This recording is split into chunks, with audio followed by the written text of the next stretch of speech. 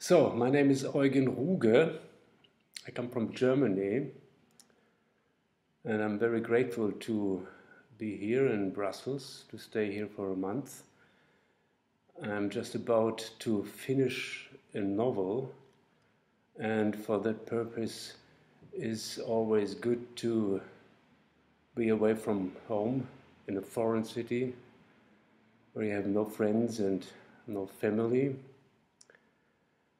because you need some loneliness to produce literature. And I was indeed a little bit lonely in the first part of the stay here, which is not bad. Yet now it changed a little bit. Of course, I have contacts and I have events and I have some appointments and so on.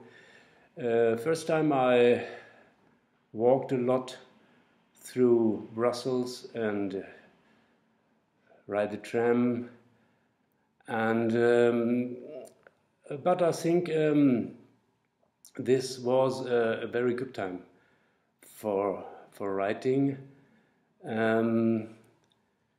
So maybe I should say what the novel is about. In very short terms, maybe I could say it's about, maybe it's about loneliness, or maybe rather about solitude. Solitude in times of the internet. At least this is one aspect of the novel. Thanks.